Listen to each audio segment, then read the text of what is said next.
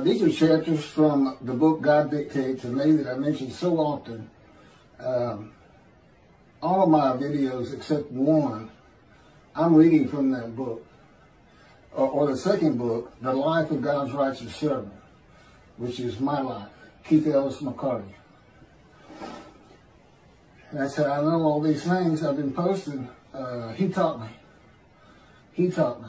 And he had me type it. You know, he said, you know, he might say, go to the Jewish Virtual Library. Read everything they have on Holy Spirit. And, of course, I found out right away, Judaism doesn't believe he is a person. Well, when the Spirit of God alighted upon me under Isaiah 11, I knew right then he's a person because he's talking to me. And God was in him. Now, I've explained that concept on several videos. I won't go back into it. But the short answer is it happened with Ezekiel. There's a verse that says, God was telling Ezekiel to get up on his feet.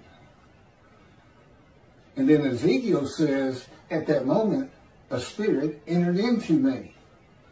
And I could hear God's words. He could not hear God until the Spirit entered him, and God was in his spirit. And it doesn't say that in Isaiah 11. Verse 1 and 2 with Hamashiach, the anointed one.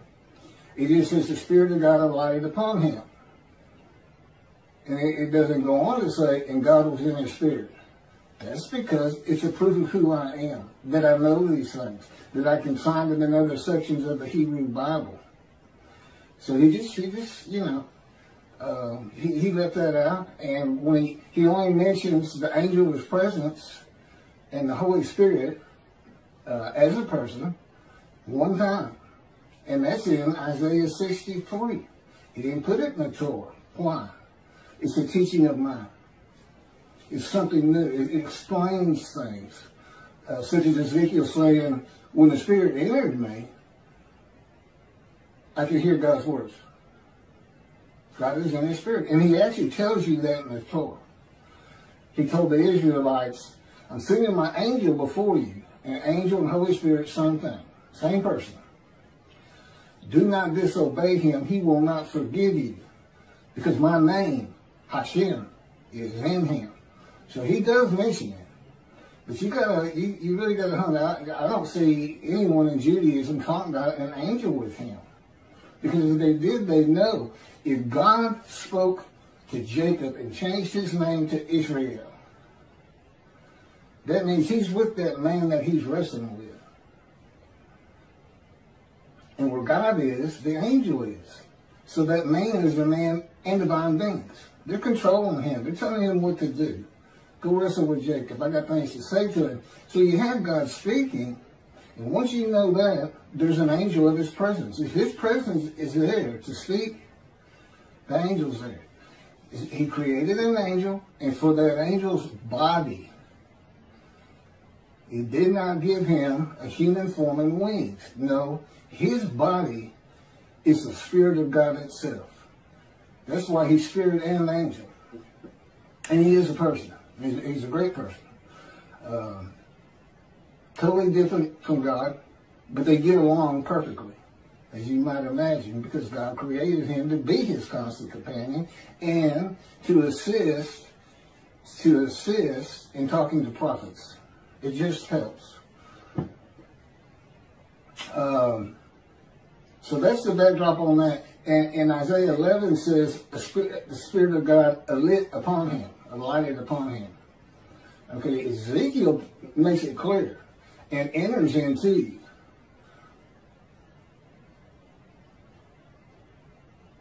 It's like the presence of God is his mind.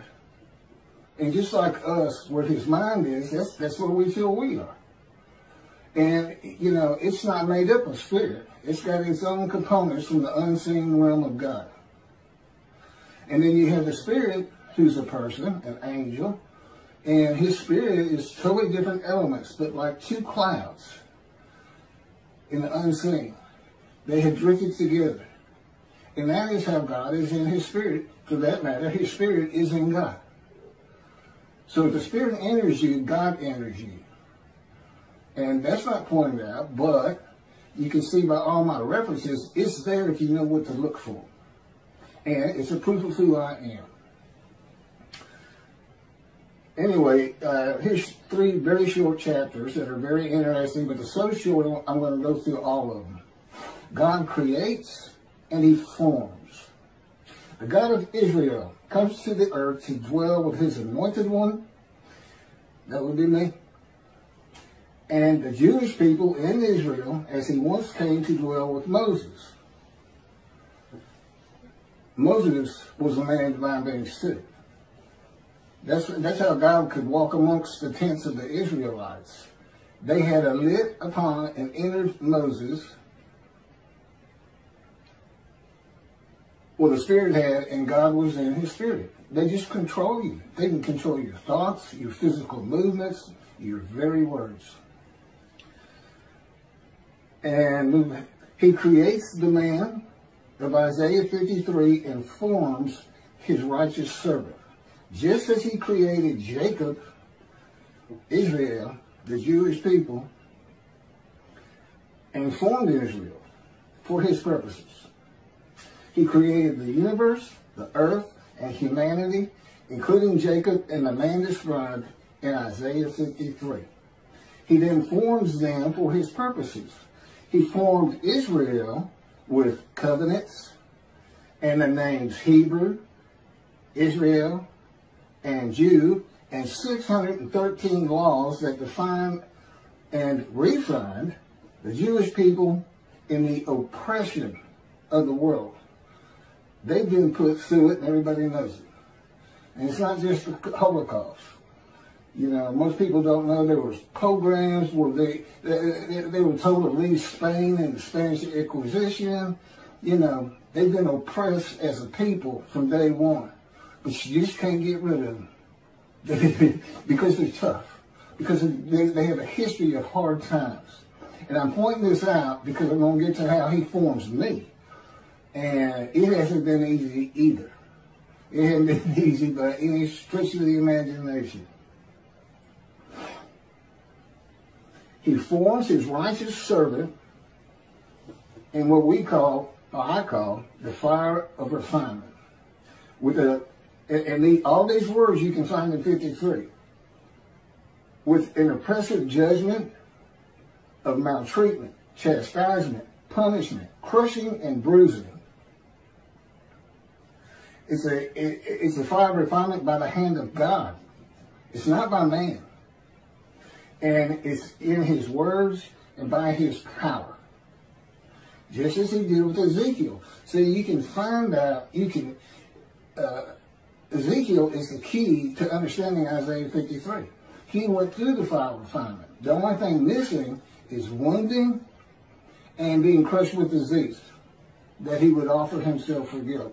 That's what's missing. And he even says it, a spirit seized me, and I went in bitterness and in the fury of my spirit in the hand of God. Now, he's in the hand of God, and he's bitter and furious.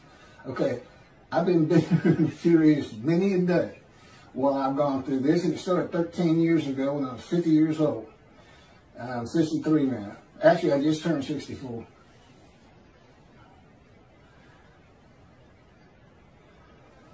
Okay, this is a chapter just entitled Hebrew and Jew. And it kind of goes with everything I'm talking about. A fugitive brought the news to Abram the Hebrew, who was dwelling at the terebinths of Mamre, the Amorite, a kinsman of Eshcol and Aner, these being Abram's allies.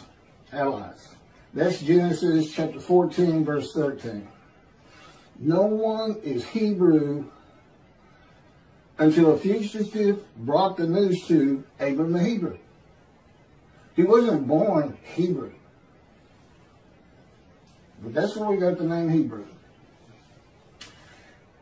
In the fortress Shushan lived a Jew by the name of Mordecai, son of Jair, the son of Shemel, son of Kish, a Benjamite. He's a Benjamite. He's not a Judahite. No one is a Jew until Mordecai is described as a Jew. Mordecai the Jew is of the tribe of Benjamin, and his people are the Jews. The name seems to be a form of the word Judah, but the tribe of Judah and the lands allotted to Judah had nothing to do with the word Jew. It is a special word, just as Hebrew is a special word. Words from God. He was having his prophets write this. He told whoever wrote it, write this down. Abraham the Hebrew. He told somebody else. Mordecai the Jew. In the Bible. Both are simply introduced into God's stories. The names identify God's chosen people throughout the world, just as religious ritual, faith, and manner of dress identify them. You know who his chosen is. It's the Jews. It was, a long time ago, you would have said it's the Hebrews. God formed Israel in part to test the world. And the people Israel had to be identifiable. These names in 613 laws did just that. And the world failed. God changing the name Hebrew to Jew may have had more to do with the Jewish people being in exile than anything else. Shortening Hebrew to Jew to account for marriages outside the tribes, a dilution of the pure Hebrew blood. And of course, Jew ends in EW, and so does Hebrew. It's got nothing to do with Judah. I hear that everywhere I hear people talking about the source of that name, they say it's because they came from Judah. No, they were in exile, and God just entered this to the story.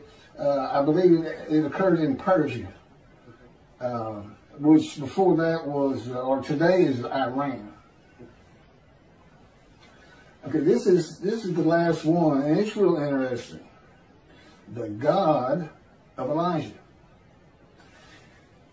This is 2 Kings chapter 2 verse 14. Taking the mantle which had dropped from Elijah, that's just like a big coat.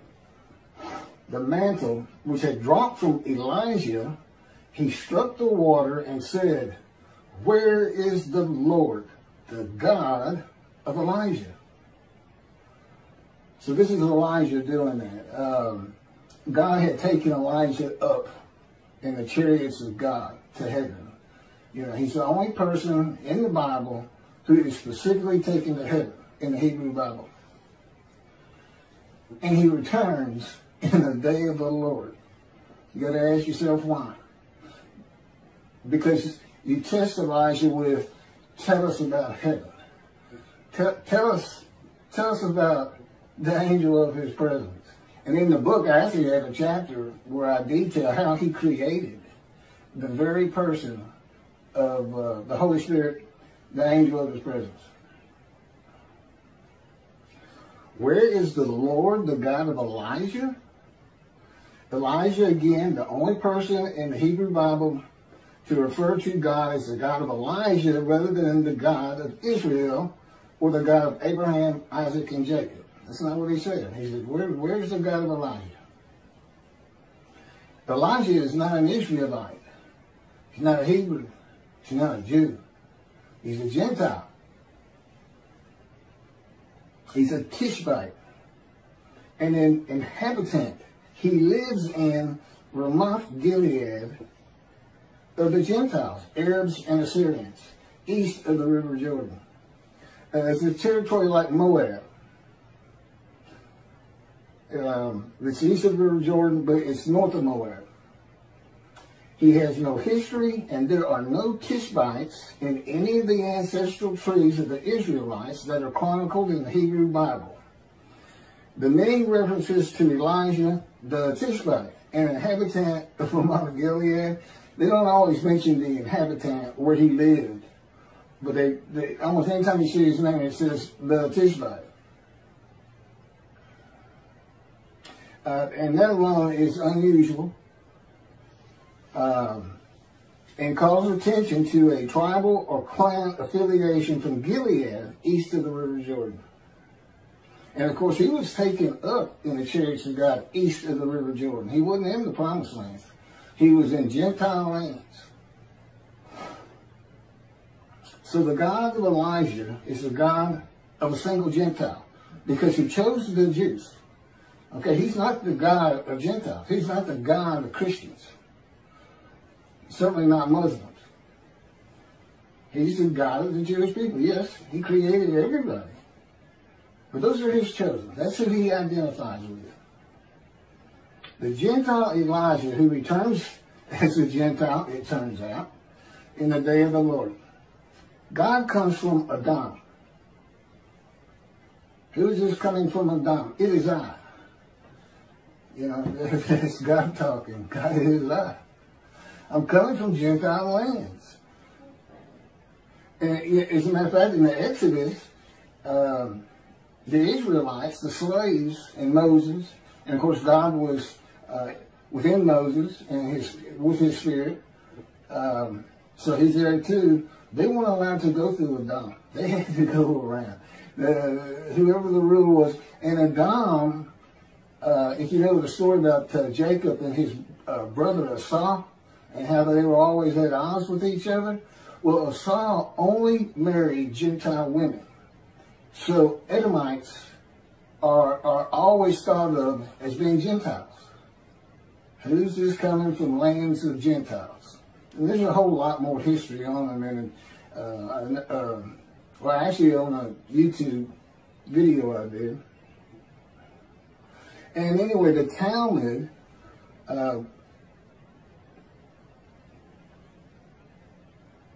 it said all references to Adam was Rome, Gentiles, and then Christian Rome, and then Rome finally fell, and it's still now a reference to Christianity, first and foremost, but Gentiles.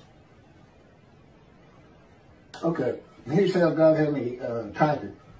Adam no longer exists in the day of the Lord, and today will lie within Jordan. God returns coming from a Christian country with a Gentile. The God of Elijah is the God of a single Gentile, and the God of all Jews. And even though he created all of humanity, in the day of the Lord, which is here, and I've got plenty of videos on it, it's here, and we know that because of Jeremiah 31. It's here. You know, the righteous servant of Isaiah 53, who is the anointed one of Isaiah 11, and I know this to be fact because it's me. You know, I've been going to this fire refinement for 13 years and teaching me. I was an atheist for 50 years. Until God said, let's go to the bookstore and get you a Tanakh. And I said, what's a Tanakh? I didn't have any clue. No religious friends, no religious affiliations. So he taught me everything I know about the Bible. And that includes the Holy Bible, the New Testament. In the day of the Lord, he is again the God of a single Gentile. His righteous servant. The God of the Jewish people and one Gentile. Not the Christians, not the Muslims, or any other religious group. The God of Israel and keep the Gentile. That's exactly what it is. Anyway, that was really interesting. He taught me all this, and you know, he'd tell me, read that, read this, go to your computer, copy and paste that right there, copy. And you know, he doesn't say copy the third paragraph. He points my head down. His power encircles my body like it did Ezekiel, cords of his power. And my eyes. He can just say, copy that, and my head will look down, and my eyes take in what he wants. That's how incredible what I'm going through is. That's the man in divine banks, also known as a host. of the Lord's host.